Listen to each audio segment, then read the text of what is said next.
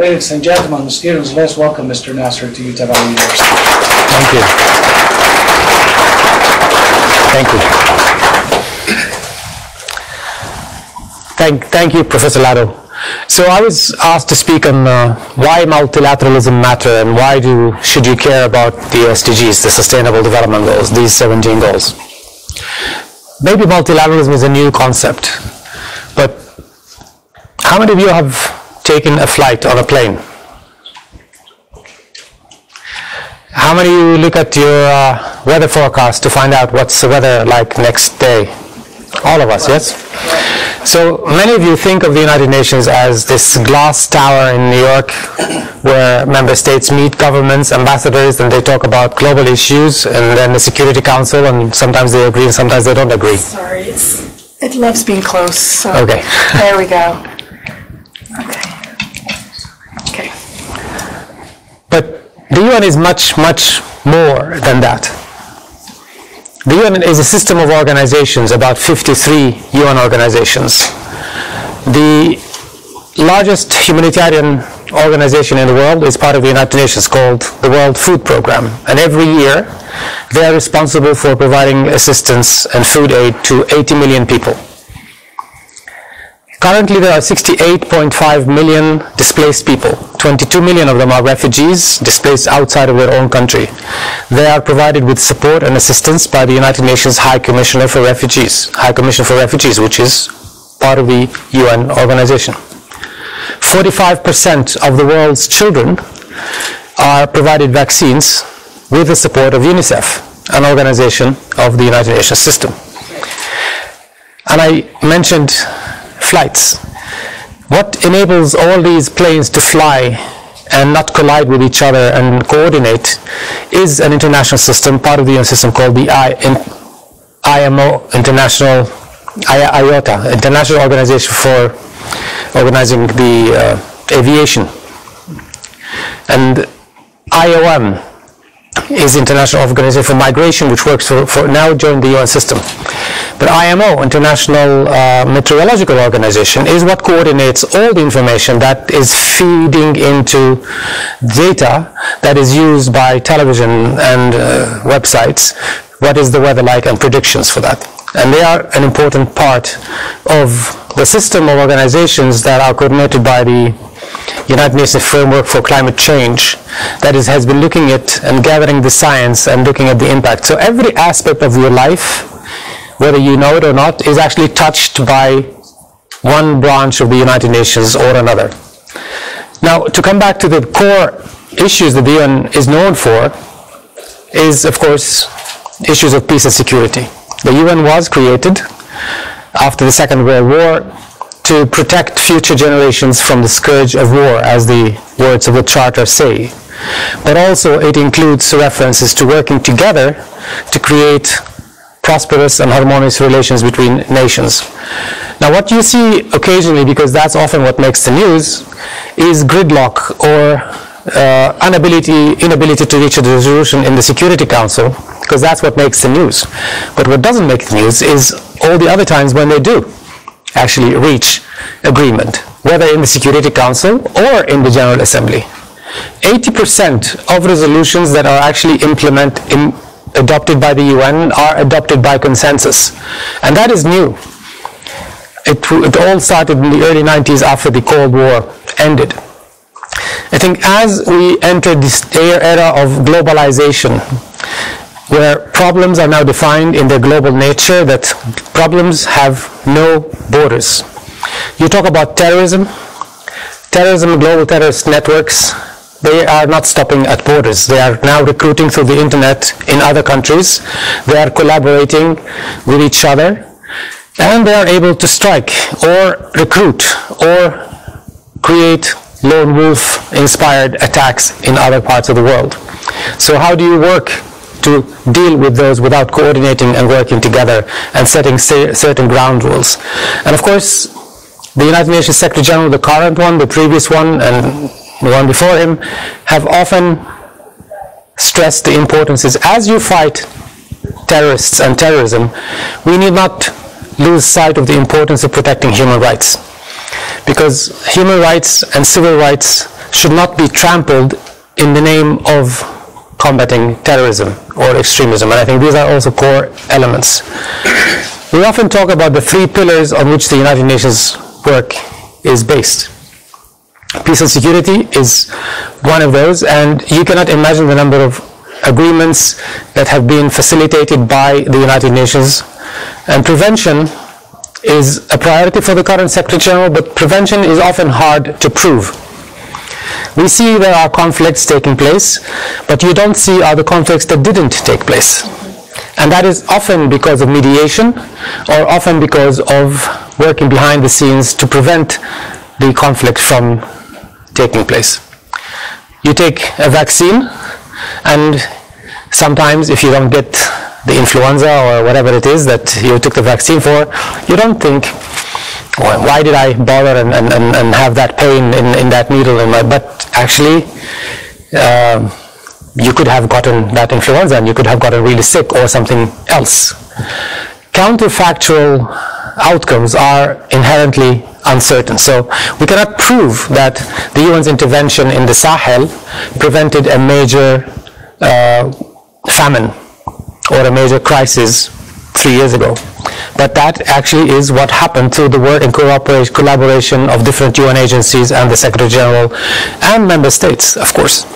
And when UN works with member states and in different regions, we don't just work with the local governments, with the governments, national governments. We also work with regional organizations. That's actually covered in the Chapter 8 in the United Nations Charter. Working with regional organizations that are more able to get their act together in their region. So we work a lot with the African Union for African issues, with the EU, of course, on global issues to do with whatever happening in Europe, with the Organization of Latin American States, with the League of Arab States, with ASEAN. So often a solution has to involve those most affected within it. So on the peace and security aspect, it is one of the core pillars of the United Nations, and we continue to think that we need to do more than we are doing. The Secretary General, the current one, António Guterres from Portugal, he started 1st of January 2017. He came with an agenda that prevention is a key, is priority for him, but also that we need to change and transform the way we do our work in peace and security, in the development system, and in management. He spoke about us being an organization that was created in the 20th century, but we are dealing with 21st century problems. So we need to get over certain aspects of the way we do things. And there's a series of reforms that are taking place. I won't bore you with those. There's a whole website that is only dedicated to reform, the development system reform, the management reform, and the peace and security pillar reform. So those you can look at and see for yourselves. The second pillar on which the UN's work is based is the development. And now I hesitate to use the word development without adding to it sustainable development, which is actually a new concept that has also emerged as part of the discussions that take place within the United Nations.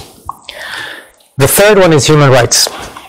And of course, sustainable development, people associate with these 17 goals, and that's what comes to people's mind. Human rights is, for me, is a key pillar of the work of the organization, because not only are we all born free and equal in dignity and rights, as the Universal Declaration of Human Rights says, which, by the way, this year, 10 December, marks the 70th anniversary of the adoption of that document. It was a key document, a key milestone, adopted in 1948, and the United States played a key role. Eleanor Roosevelt was one of the actually co-chairs of the process that led to its adoption in 1948. And the 30 articles in that declaration are still as valid today as they were then. And if you go back to 1948 and look at the world and how it was in 1948, the United Nations was created by 51 member states. Those were the independent states. Today we have 193 member states. Where did they come from? They were all colonized member states. So the majority of the world's population wasn't actually free. even the countries that participated in the drafting of that declaration, they either were colonial powers, i.e. ruling over others, or had their own problems of segregation and civil rights violations. Yet that document was an inspirational, looking forward document that you can look back and say, which article of the 30th articles do you think can be changed? I don't think you will find one. It is the most translated document on the planet, and it has laid the ground for most human rights conventions and regulations around the world. It has become inspirational, and it is the basis on which all countries and all organizations measure the achievement of human rights and where human rights are in a country or not. You probably find it surprising, everybody now hears about the Office of the High Commissioner for Human Rights. The UN was created in 1945, but the actual creation of the Office of the High Commissioner for Human Rights was in 1993. So it took us almost 50 years or 45 years to get to that point. And it started as a small office. The current High Commissioner, Bachelet, she's a former president of Chile, former head of UN Women. Actually, she was the first executive director of UN Women when UN Women was created in 2010, Michelle Bachelet. She is now the current High Commissioner for Human Rights, and she took over from Prince Zayed bin Ra'ad Al Hussein, who was from Jordan. And that office has now become the key, sort of like the conscience, and the mandate is to call out human rights violations, and we see that they are actually doing that, and often references are to what they do. Going back to multilateralism and why does it matter? You will hear sometimes politicians talk about going it alone. But which problem can you deal with globally alone? I mentioned terrorism. What about organized crime? Law enforcement need to work with others across borders to be able to work with that. And again, you have to do that in coordination and in compliance with international humanitarian law or international law. Diseases. Viruses do not know borders.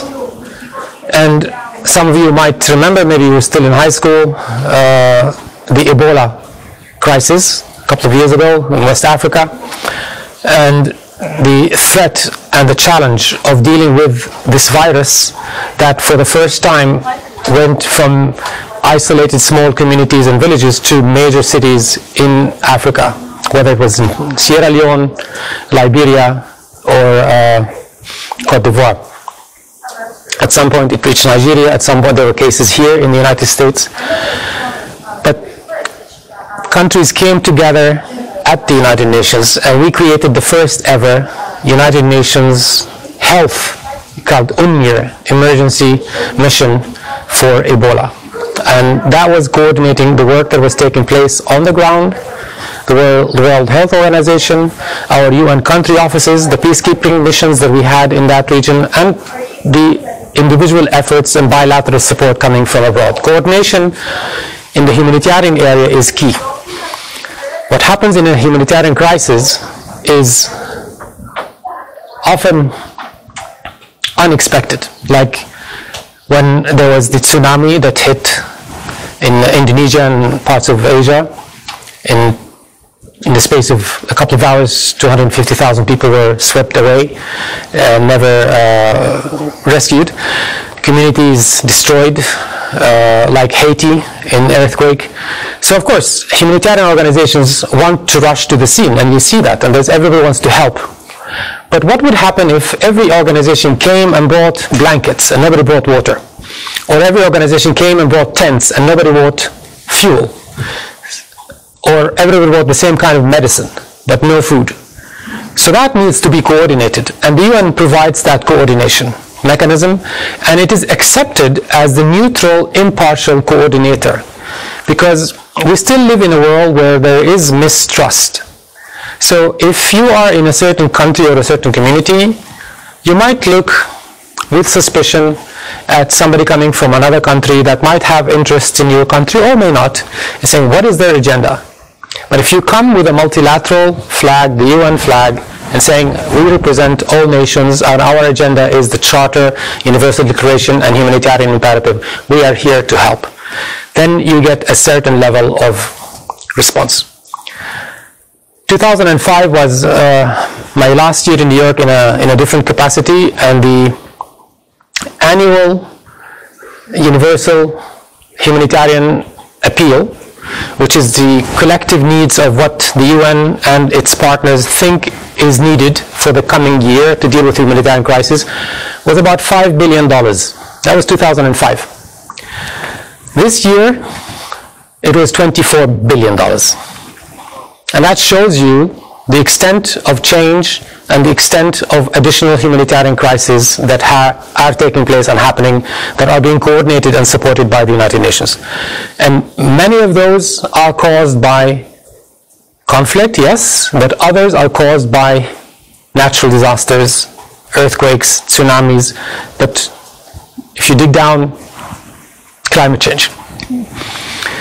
Nobody is still using the term, there's different political issues around the term climate change refugees, but the word we use is people becoming refugees because of conditions created by climate change. And climate change, I think, for the most part, created a bit of confusion, because for the most part of the 90s and early parts of this century, people were talking about global warming. And when you think about global warming, what is an additional degree or two going to do to the planet?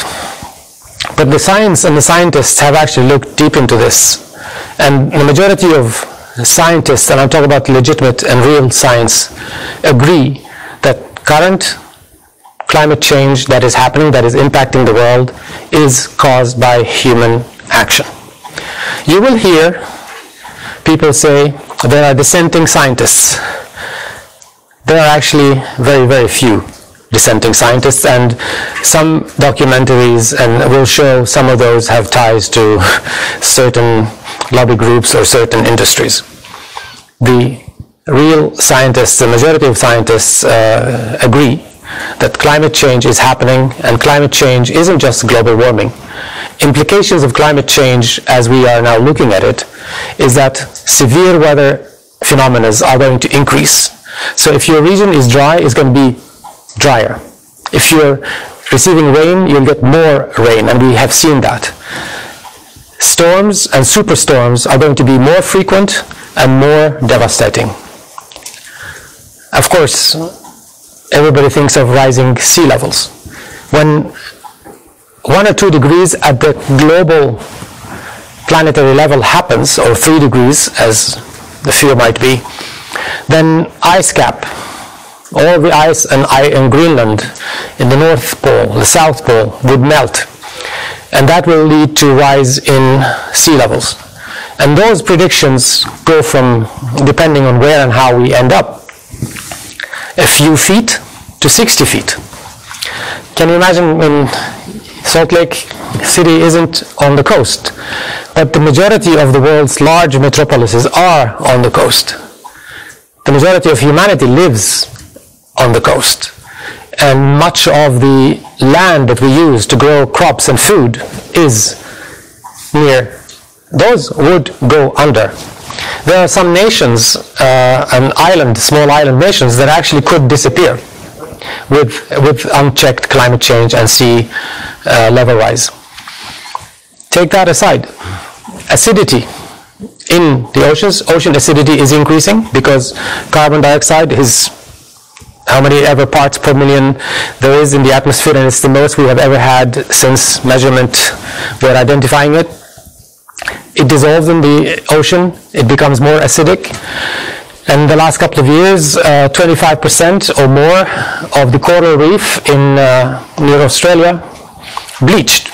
So coral reef bleaching means it starts to die, it turns white and then it dies. And coral reefs are part of the important part of actually the life cycle in oceans. So you're destroying fish nurseries that will impact other fish that eat that fish, and then of course the food resource that we rely on is also going to be diminished. So looking forward, and this is why Secretary General Antonio Guterres has stressed, and this year he's already given like 3 major speeches on climate change, is that this is his number one priority for now, because being able to achieve this, all of these, is also contingent in us being able to control the effect and impact of climate change and the climate action that we need to take to ensure that at least we mitigate some of the damage that is already happening, that we protect and support resilient, create more resilient communities and facilities. So that's why he's calling for a summit next year, 24 September at the UN. He's inviting leaders from all walks of life, from government, from regional governments, from local government, from civil society, from the private sector, from academic institutions, universities, to come with solutions, to come with plans for actions, to where and how we are going to back on track to not only fulfill the agreement, Paris Agreement that was reached in December of 2015. We're actually not on track even to stay the course on that. But how do we go back on that track? So if you take all these issues together, the only place and main place to have countries come together and discuss and talk about those issues is the United Nations. People can talk and refer to the G20, the G7, the World Bank, the EU, the Council of Europe. All of these are important. But at the end of the day, they are not as inclusive. They do not include the interests of smaller states, of states that feel maybe their interests aren't represented in those conferences, and therefore there's no feeling of ownership, and maybe they will not feel obliged to work in those issues. So when world leaders came together in September of 2015 and agreed the 17 Sustainable Development Goals, and people sometimes refer to them as the United Nations Sustainable Development Goals. And I often say, no, they are not the United Nations Development Goals. They are actually your goals. They were adopted by world leaders, but the feed, what they were fed, the process, included consultations and meetings and conferences that involved 10 million people around the world.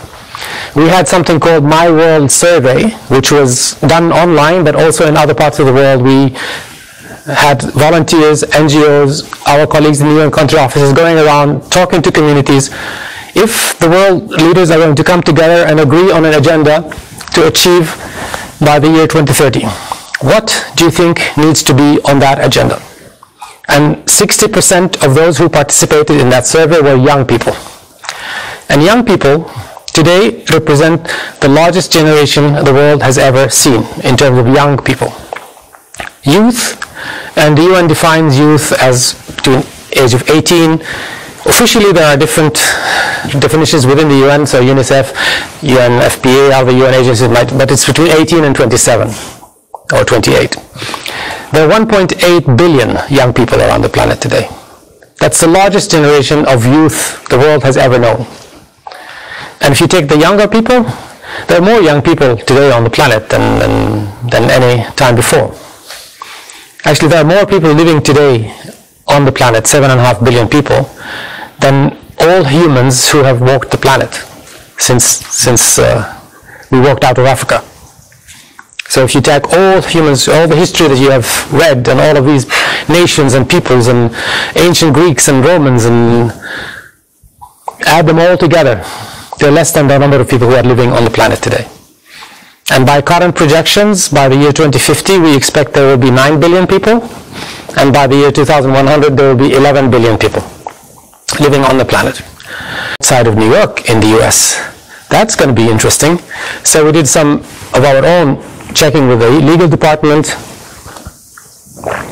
with the State Department, how do we go about doing that, because it's a UN conference taking place on US soil. At UN, we are sort of outside of that. We have a special status, so we don't have to take these issues into consideration. But everybody was very encouraging, and the governor, the mayor, and in the UN, when things stars aligned, we announced in August that we were happy to accept the offer to come to Salt Lake City. And since it is in Salt Lake, and Salt Lake City is a city that prides itself in the work they do in creating inclusive, safe, and sustainable communities. So we are going to be focusing on SDG.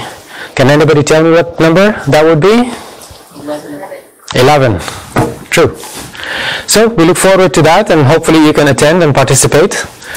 So I actually spoke a bit longer than I wanted to, but I'll stop now so that we can have some questions if you have any.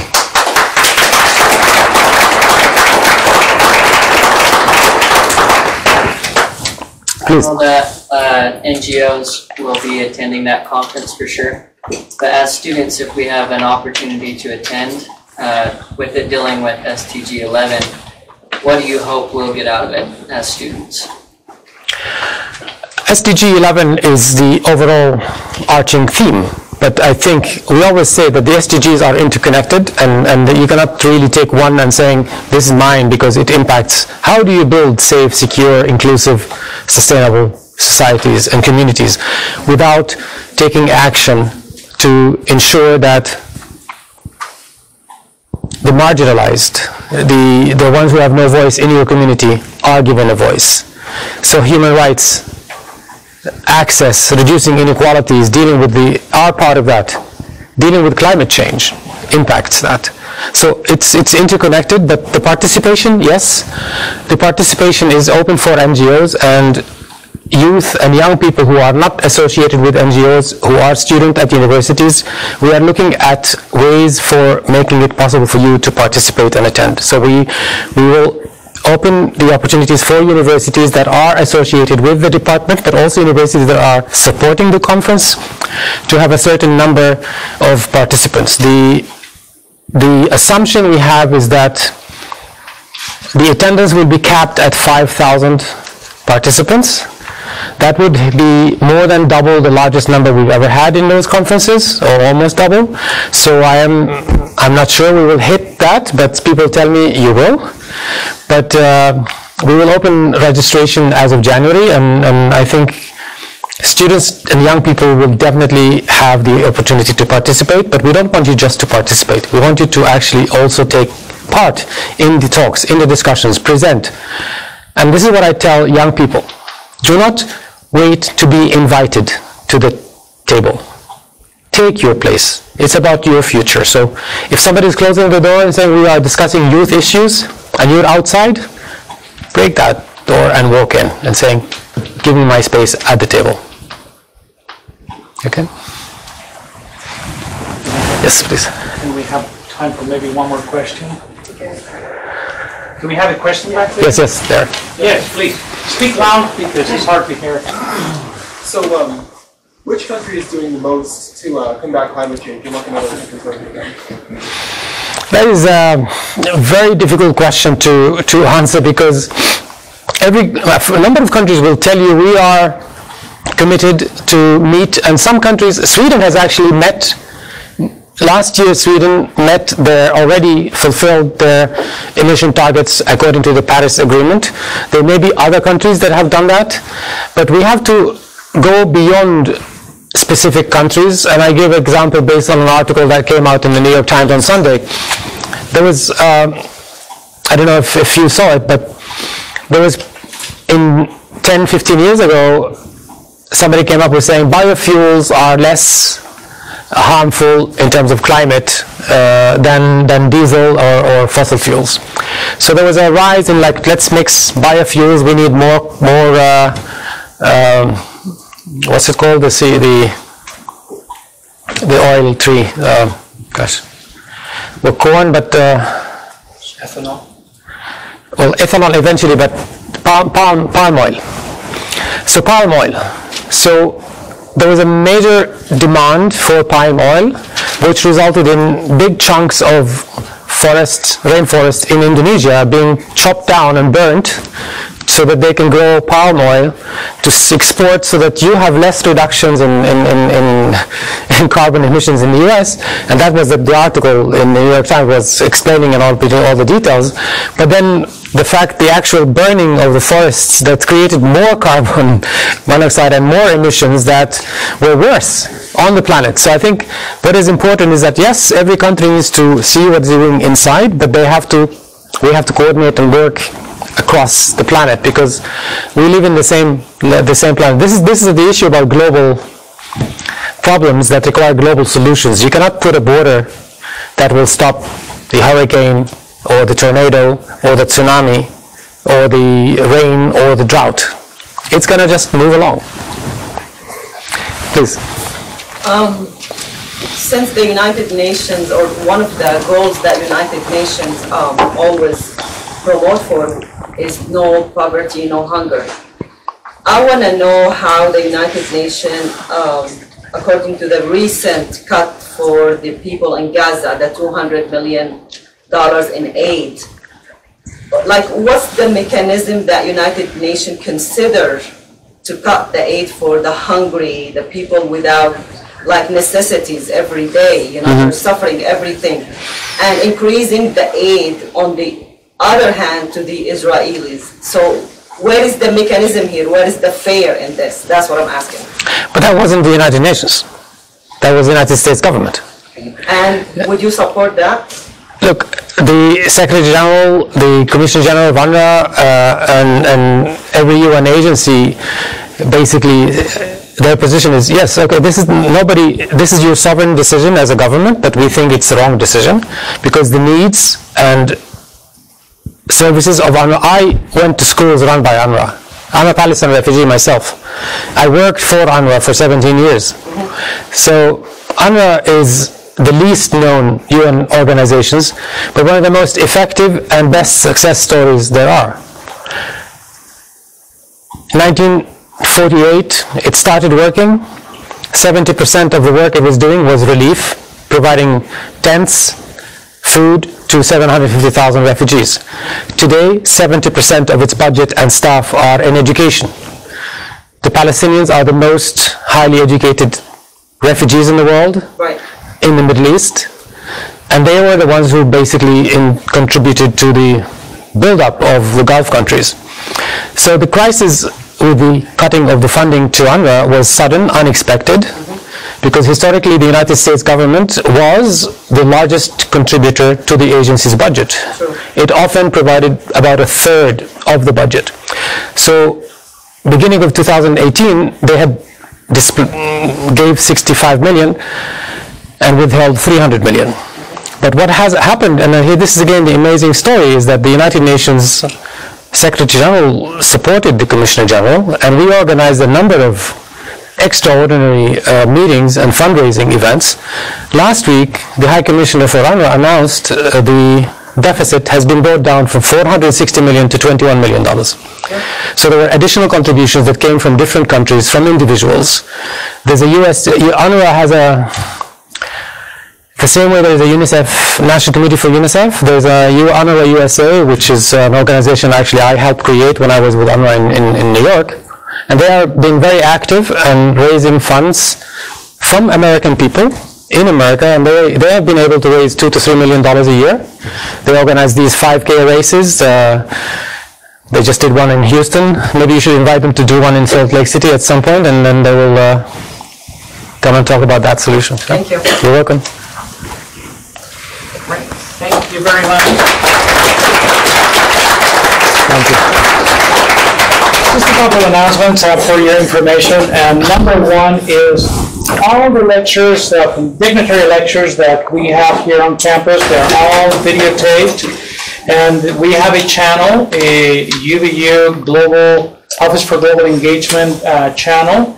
So you will be able to hear. He has a mic, so the videotape is being well recorded, so you'll be able to hear the whole lecture beautifully. We're going to be working on getting a new system here or something so everyone can actually hear better. Second, if you don't have an SDG pen, we will be more than happy to give it to you.